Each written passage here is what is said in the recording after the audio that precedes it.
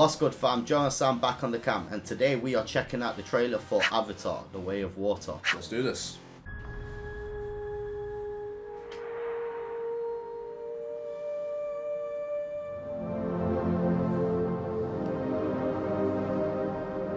That looks sick.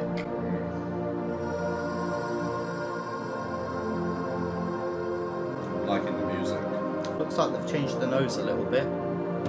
Just look at those visuals though, man. Looks beautiful.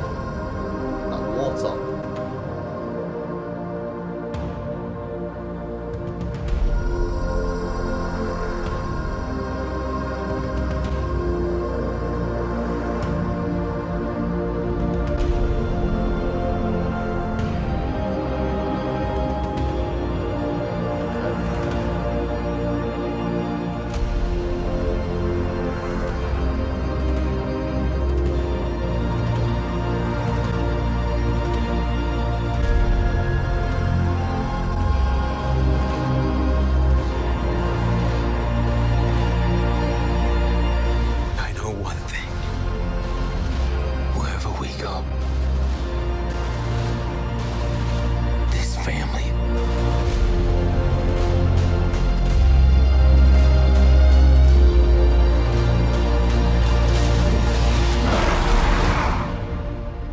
Fortress.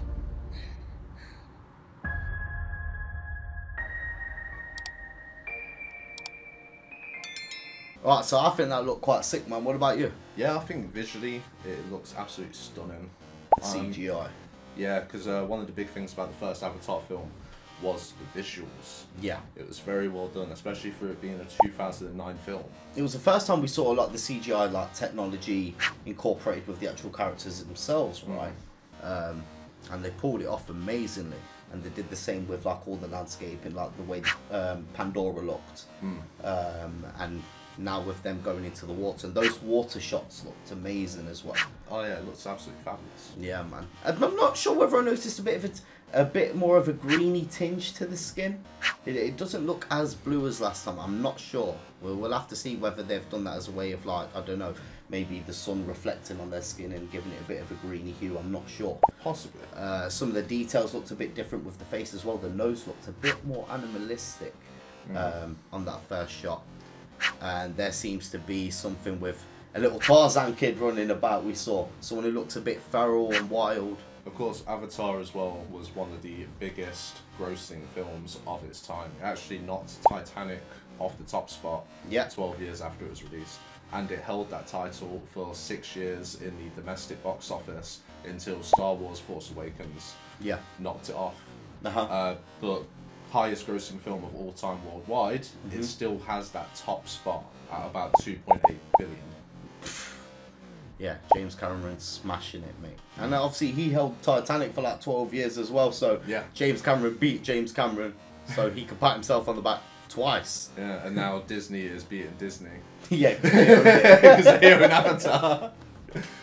We said it before, of course you're going to win the race if you're the only one running. Yeah. But when I went on to Disney World in Florida, they actually have a Pandora section in the Animal Kingdom. It actually looks like they've got like the floating islands and stuff. And yeah, there's a ride there called the Flight of Passage where you actually get to go on one of the bird things. Yeah. And you sit on this like little bike and it like straps you in, and it's all like 4D kind of thing. Alright then. So it's like you're flying around and it like goes down when you go down and goes up, and you Does it look good when you're actually on it? Oh yeah, definitely. Oh, that sounds sick. Like, it was such an amazing experience. It was so good. Me and my missus, we went on it twice. Twice? Yeah. But the line through it was 2 hours long.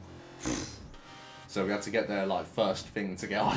You could have watched most of the first Avatar film whilst you was waiting. Pretty much, yeah.